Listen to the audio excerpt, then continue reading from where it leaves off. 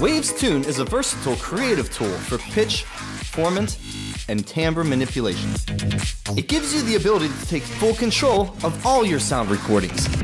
Converting audio to MIDI in Waves Tune is an easy and creative way of repurposing vocals as MIDI sequences, which you can then use as a synthesizer or sampler instrument to follow your vocals' every move, including pitch bends. In this video, you will learn how to use Waves Tune to convert audio performances into versatile MIDI sequences. Let's get started by inserting Waves Tune in our vocal channel strip. The main section of Waves Tune is the pitch edit graph, the waveform overview to help you navigate the scanned audio file, the timeline ruler, which marks time in bars, minutes, and samples, and a piano roll, much like a MIDI editor to help you identify notes. In order to convert this vocal into a MIDI sequence, we need to first scan and pitch correct the track. Before you scan the audio file, it can be helpful to set the range of the vocal performance within the global correction section, as well as defining the key under the segmentation section of Waves Tune. This will help to ensure notes aren't placed out of key and is a quick way of correcting any flat or sharp notes the singer might have hit.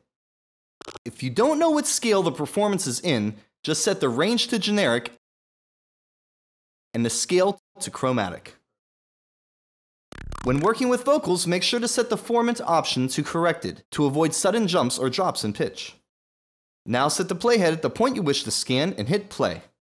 What you did to me was beyond anything that I could conceive. Choose the zoom tool and draw around the area to zoom in. Okay, now let's smooth out some of the transitions between these notes. Choose Select All. Set the speed to 0 milliseconds.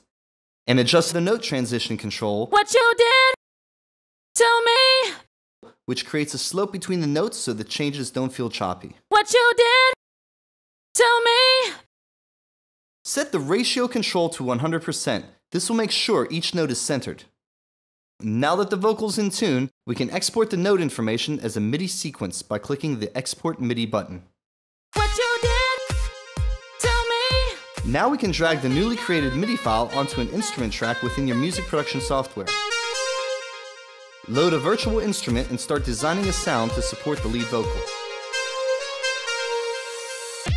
By using Waves Tune to correct this vocal's pitch and exporting the result as a MIDI sequence, I was able to quickly produce synth lines that organically complemented the vocal and added further dimension to my production.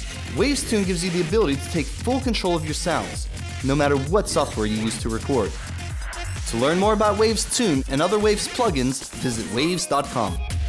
WinkSound is your source for free music and audio technology videos featuring Waves.